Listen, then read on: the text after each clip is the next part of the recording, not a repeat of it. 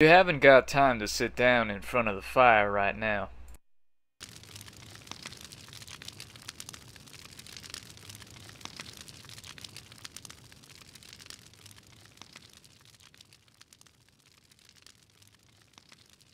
The window doesn't open.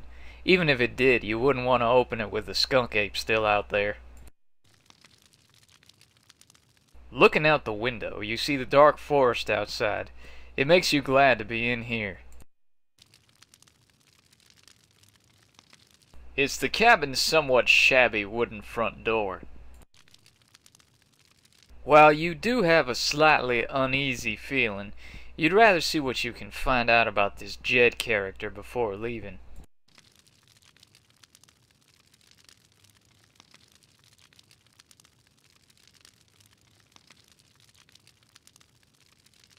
You can just walk through the doorway. It's no use. Well, I guess I should have told you not to come in here when I said make yourself at home. Wait a minute, those were your drugs in the Skunk-Ape's lair? That's right. I was wondering how you'd managed to get away. Usually the Skunk-Ape manages to protect my stash from anyone who gets too close. So you've been using the Skunk-Ape to guard your drugs? How? It's pretty simple, really. I go into the city and steal the drugs for myself off the ships in the port. Then I hide them out here in the middle of the woods where the police wouldn't think to come look. One day I happened to find the Skunk-Ape's lair. It was going to do me in until I remembered I had some cocaine in my pocket. Don't tell me you... Yep, I gave the Skunk-Ape a little taste and he loved it. From that day forward, he was like a big stinky pet. That's so cruel. So I took advantage and started using his cave. I even managed to get an electronic collar on him so I could give him a little shock if he gets out of control. Or if I need to give him a call, like right now. You're a sick bastard, you know that? I've been called worse. Now say hello to my little friend.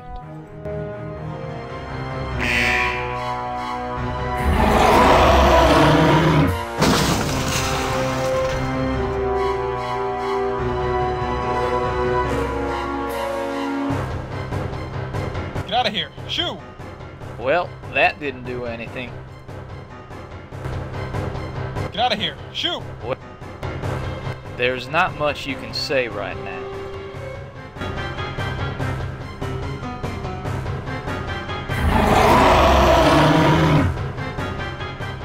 Well, that outcome wasn't very good. Let's try that again, shall we? Well, I guess I should... Wait a minute.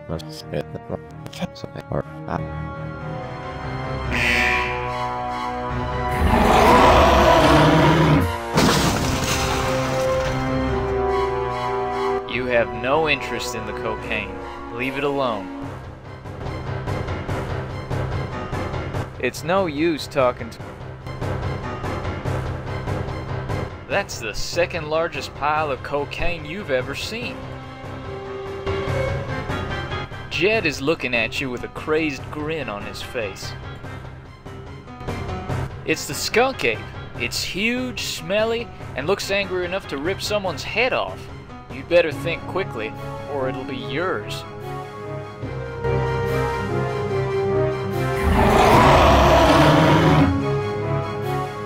Well, that outcome... Well,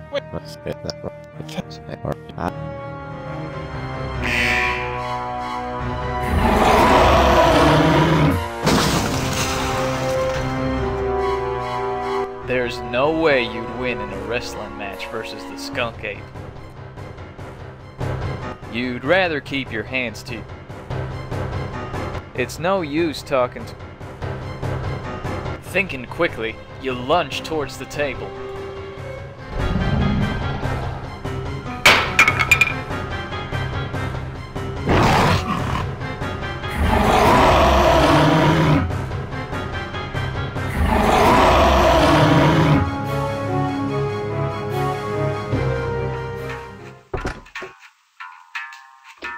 Ben, you back already? What happened? It's a long story, but the Skunk-Ape won't be a problem anymore.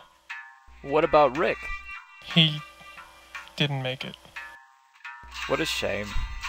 Well, I guess you've done your job, so I'll write you a check for your services. Thanks, Ernie.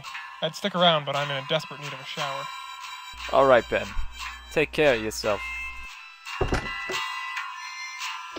So that's how I broke into the whole paranormal investigating thing, and managed to survive it.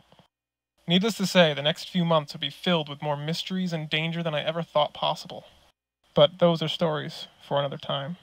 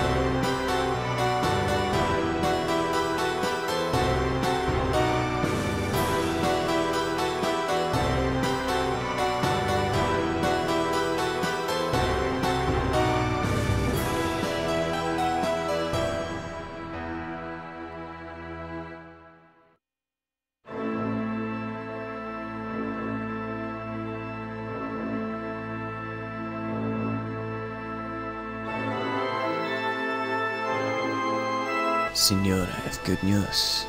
We've found another one. Excellent.